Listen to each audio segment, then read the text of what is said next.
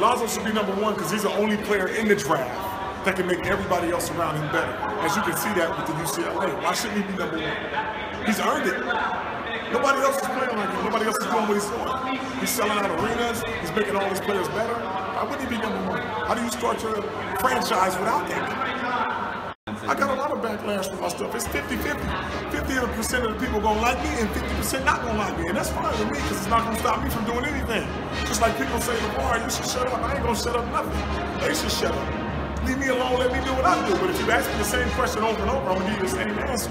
Which is very positive with what I'm saying. But I'm not worried about it. They say I'm making it about myself, but everybody's coming up to me, asking me the same questions. Like I said, my boy's gonna play. It's not gonna stop him from what I'm saying.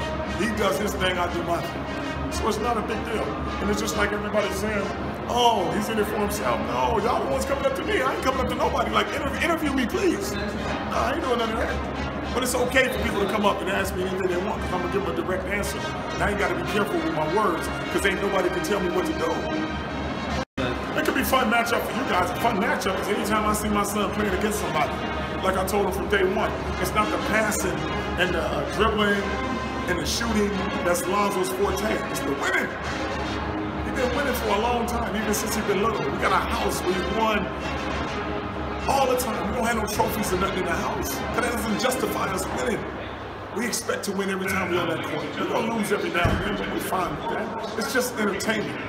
And we treat it like entertainment. It's a passion for my boys to get out there and play anytime. So they love it.